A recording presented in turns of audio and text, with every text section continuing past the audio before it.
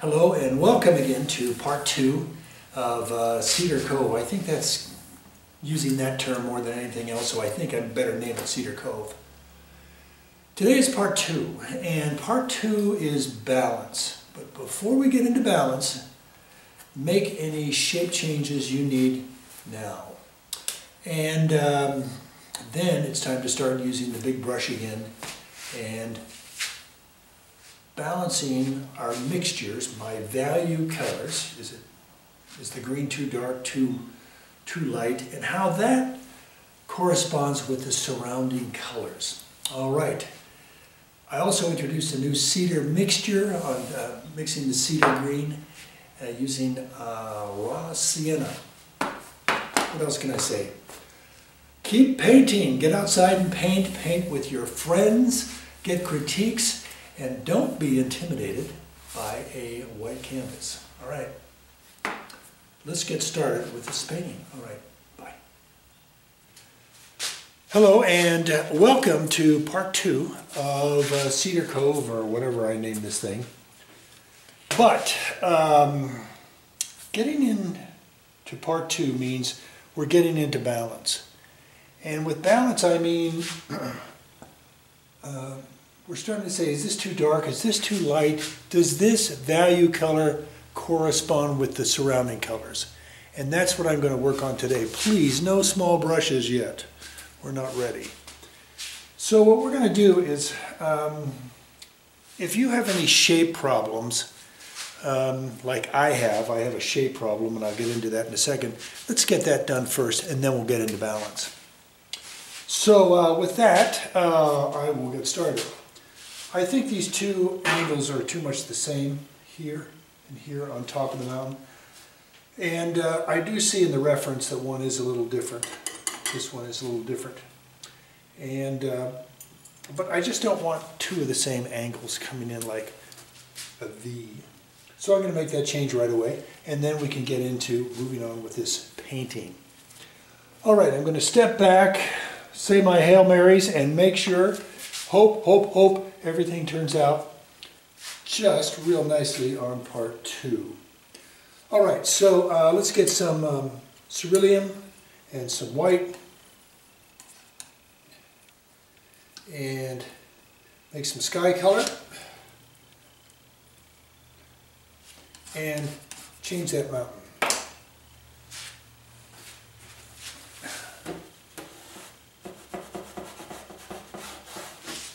Wipe away some of the excess paint from yesterday. It's pretty dry because I used a lot of solvent in the mixture, and I'm using Gamsol. That's my solvent.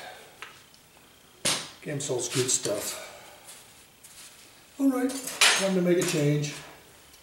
I'm going to get a little bit of turp solvent on my brush. Load her up. And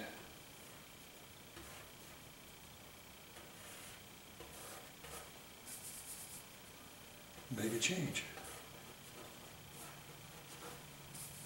Change my angle.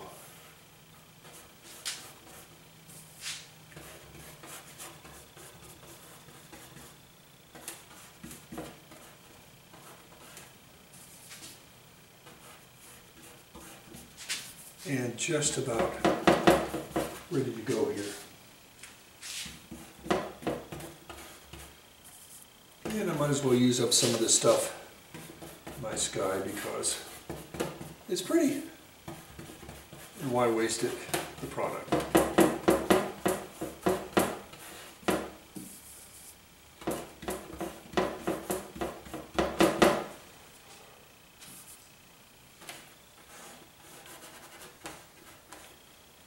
All right. That is done. I clean my brush and let's get into balance. All right. I don't know if there's much left of this cerulean, but just in case, I'll put it right there. Might be able to use it for something.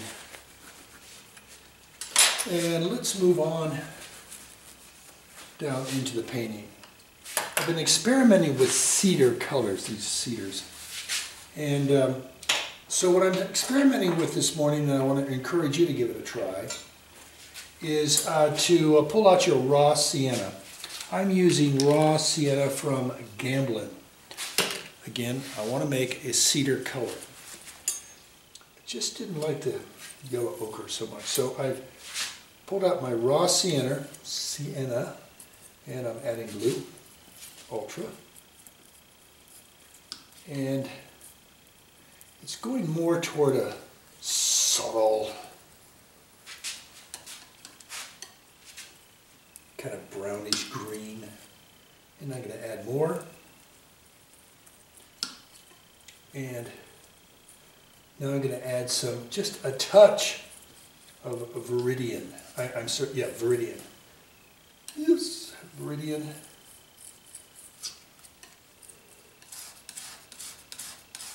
And I'm mixing it thoroughly. Oh, that is beautiful. Now that is going to be a great dark cedar color. Now I'm going to add a little bit more Viridian because I want to mix a light color for the cedars that are kind of up and about there in the sunlight. So now I'm going to add Naples yellow. And I'm going to, on one side, even make it lighter.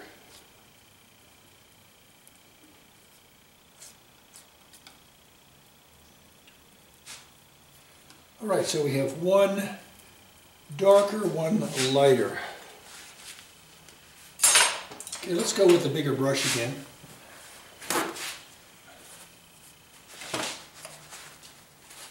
Trying to get the sky color out of this because I just used it. And I'm going to go with some of this darker color here and try it out. It's nice, but let's go to the lighter color. Just not there yet. All right, let's get a little bit more Naples in here and some white, titanium. That's what it needed, titanium white, because we need to show cedar in light. Let me get some of this darker stuff out of my brush. Squeeze it out.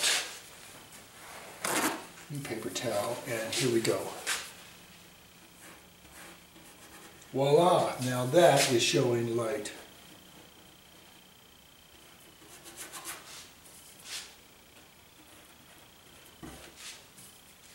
Going in for just big swaths of this stuff.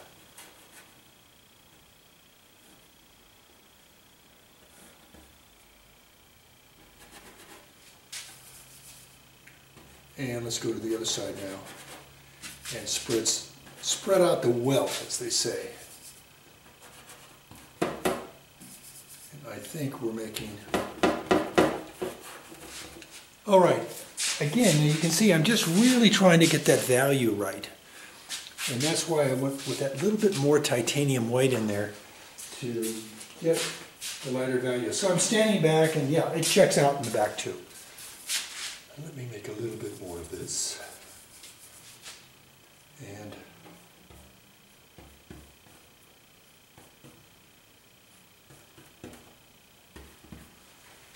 all right. I see some of this also in front, and I'm putting it in various places to balance that out. Yes, I'm very rough on my brushes, because I'm not using the end of it so much. I use the sides and all portions of my brush. It's a nice leg right up in here. I'm going to add just a little bit of silver now. If you have any Cold Gray by Remington or Richardson, or if you have some, I think what I'm using right now is Portland Gray Medium by Gamblin. They didn't have my good old standby at Jerry's Artorama, which is my Cold Gray.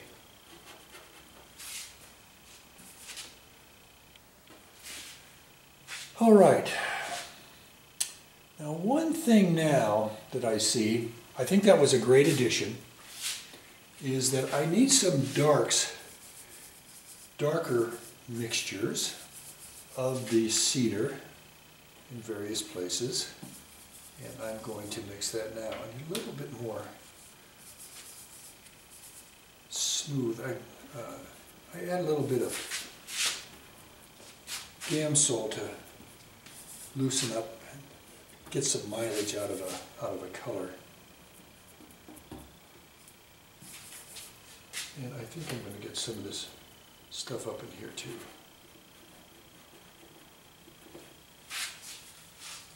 And I'm going to make some more of the darker stuff. So this is the raw sienna, ultra blue, a little bit of iridium,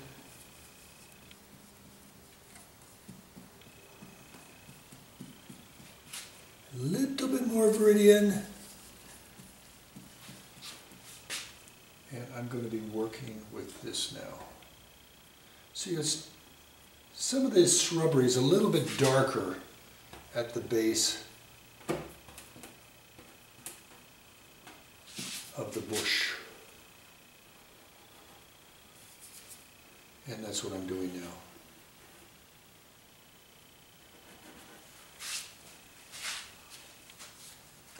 I'm going to go a little bit bluer now. And I'm adding some transparent oxide brown. I'm going to add a little raw sienna now. And I want to go in here and work on the darks in Mr. Primary Cedar. That's what I'll call him, Primary Mr. Cedar.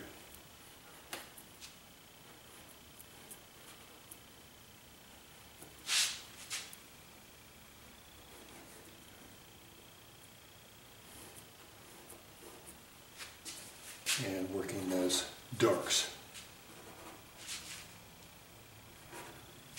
I see some darks in here too. So why not get to them? That's what I say. So if you're saying, okay, so am I learning impressionistic painting? Well, I think the way I approach it, and I think the masters did too, was to really concentrate on getting these, big bold strokes to get these initial value colors in, and I think that's how you really start coming to figuring these paintings out, or this style of painting out.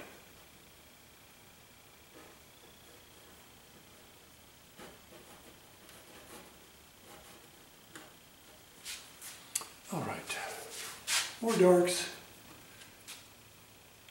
And then I'm going to switch over to shape changes here. I want to see if I need shape changes in this avenue of light that's kind of coming down here. And I think there's a good dark right here, and here, and I think these come over a little bit more in this area.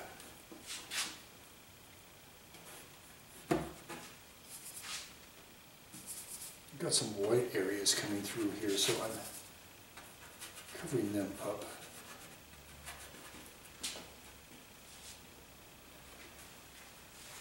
Sometimes what you see me do is just come up to a dark and flare it out a little bit with the side of my brush.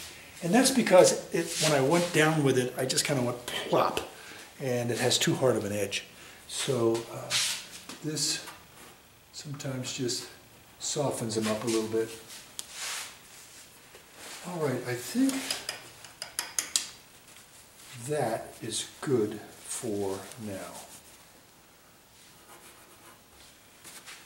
All right, let's move on to some warmth. And I am cleaning up my palette thoroughly because I'm going from a cool to a warm mixture. And I better clean my brush pretty good if I continue to use this bigger brush, or change over to another one. But I think I'll try to clean this one as best I can. All right.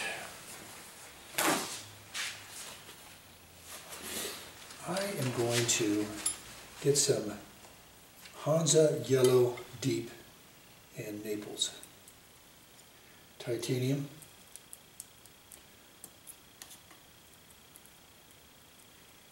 And you can see I have a pretty light mixture here. And I see it pretty light right in some areas here. I think I'm a little too warm in some of these areas, so I'm going to lighten it up a little. Add a little bit more titanium to it. More titanium white. There we go. I think it's looking pretty good.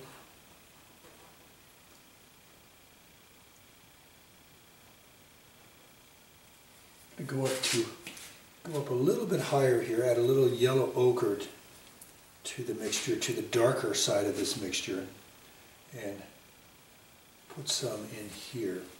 It's not enough. I'm going to add some raw sienna and some titanium white, and there we go. And I'm going to start rubbing some of this up in some other upper areas.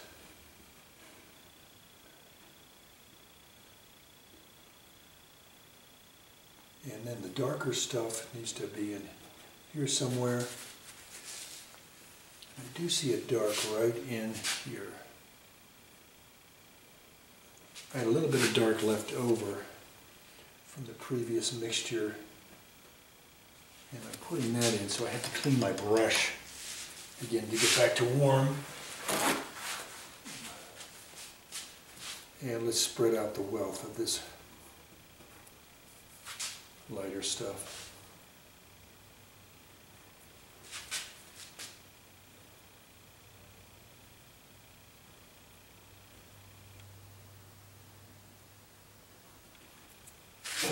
And I'm lightening up this background color. Let me get back and see how that value looks. So far, so good. And I see lightning or lighter stuff up in here also.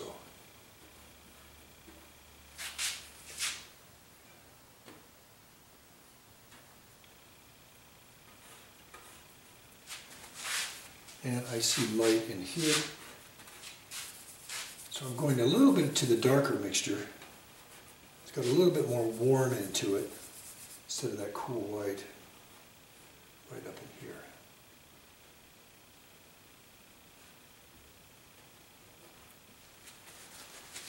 Okay.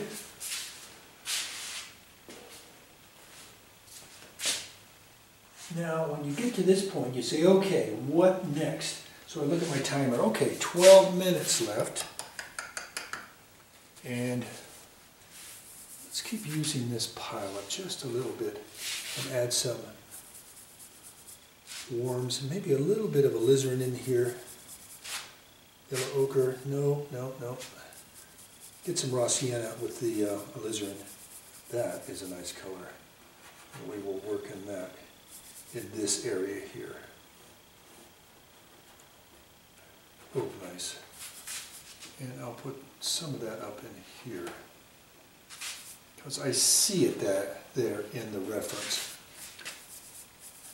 Okay, so that's alizarin, raw sienna, and some Hansa Yellow Deep. Oop, don't need that there. Boy, I was just going so well, and then I plopped something wrong in there. Pay attention. I'm saying that to myself, not to you all.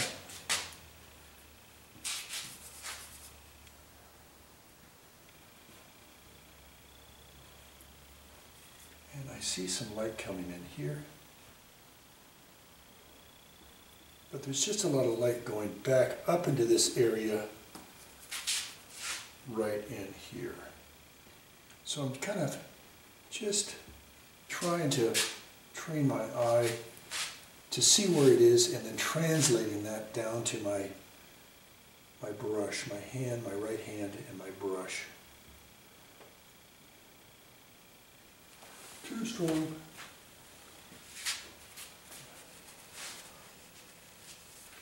And I need some lighter stuff here. Adding some kind of this warmer color to this little island of grass here.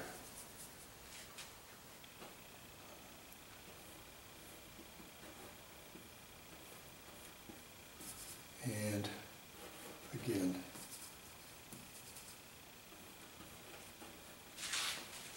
squinting down, seeing if I can see the value and the color. And it's really kind of a patchwork right now of value colors, and I really like what's going on so far. So far, so good. Now I need some bits of light in the dark in here. You can see it. I'm going to go to the brown side in a few places.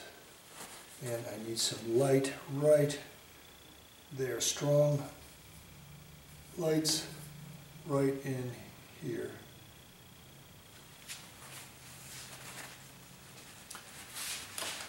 Now, to eliminate some of these really strong edges, just come back with your, I've got this big wide 1.5 inch brush, and soft, and just soften some of these strong edges.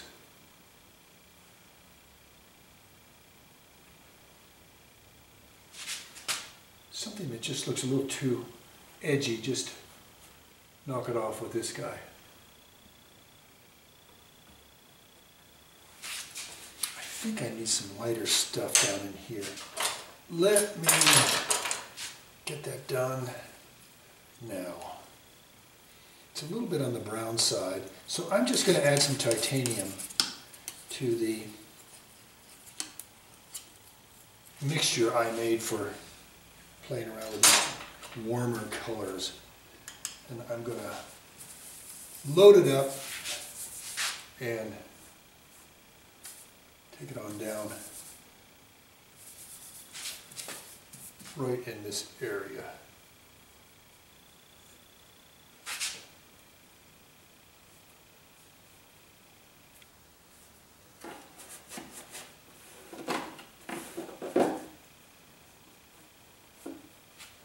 Let me see if I screwed that up. I have a little bit of gray left in there. I'm going to have to get some warm back in there. All right, yellow ochre, raw sienna, red, titanium white, maples. Voila, there it is. I found the magic color. Squeeze this stuff out of the brush, load it up, and there. You get some of that warmer color back.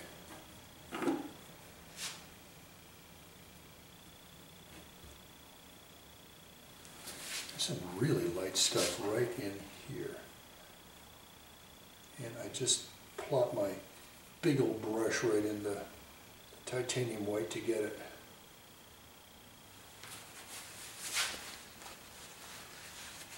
All right. Trouble with using these big brushes, they take a lot to clean as compared to the little guys. So I have to spend some time really squeezing out that stuff. Because as you can see, I didn't clean it so well yesterday, and it still had some contamination in from yesterday. All right, my time is 6 minutes, so let's get up into here. Okay, we've got some of this warm color. Let's see if we put it all together, what we've got.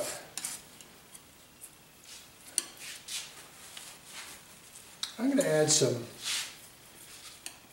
from this color we have down here, I'm going to add some royal King's Blue, Royal Blue. Let me see what brand this is that I'm using. This is King's Blue or Blue Royal by Remington 517. Let's see if that does something here.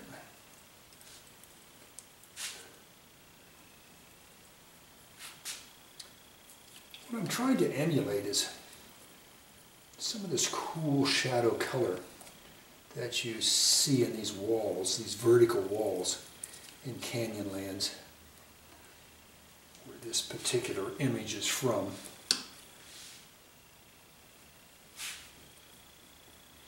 And if you don't have Royal, I think I would go with Cerulean. All right, let's load up and get a little bit of Gamsol in the mixture. Oh, I think this has some promise to it.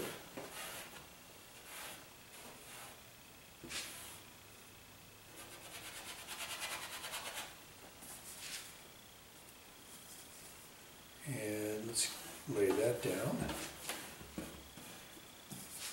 And I didn't make enough, as I normally screw up and not do, but this will help as a base.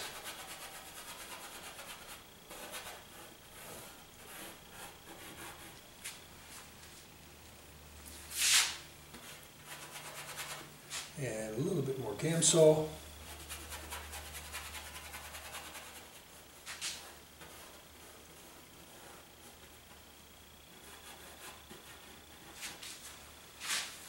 And that will be good for that. Now let's go over to the opposite side. Let me put this up in a different position. And let's go over to the wall that's getting some light. And let's get some titanium and some Hansa yellow light. And some yellow ochre, and a touch of cat orange. I added just some more white. Oh, that is pretty. Again, in this stage you can see I'm putting my application of my paint on a little thicker, but not too thick. Now, how do I describe that even better? Well, yesterday it was really, really thin. We had a lot of Gamsol in it. Today, we have a little bit more pigment in it than Gamsol than we did yesterday. So let's go over to the light side and see what we can do.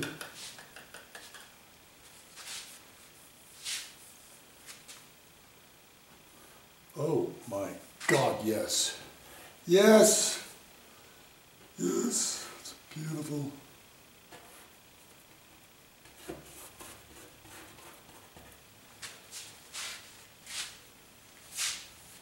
And let's add it now, a little bit of this color we had previously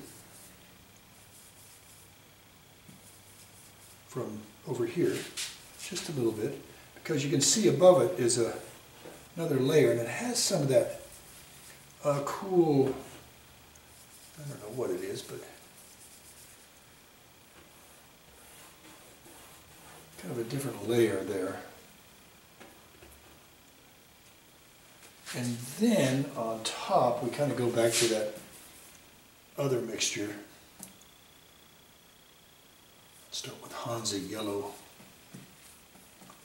medium, ochre, touch of orange, and titanium white. And we will work with that on top.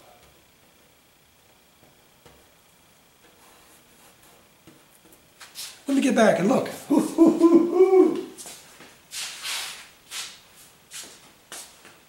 I think this actually comes in this way just a little bit. And let's use some of this hill stuff, or the stuff we have here, down below if we've got some left over. Give it some life.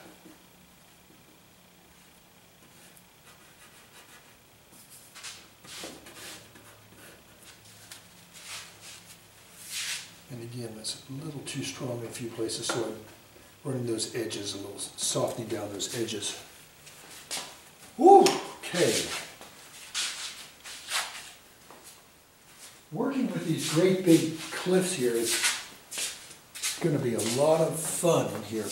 But I'm running out of my time. My dinger's going to ding here in just about 30 seconds. And that's going to bring us to the end of part 2. So today was any changes you need to make in shape, do it. And then we started working on balance and balance color. So let's see you next in part 3. This is going to be more than a three series, because this is a big painting, 18 by 24. All right, thanks for coming by.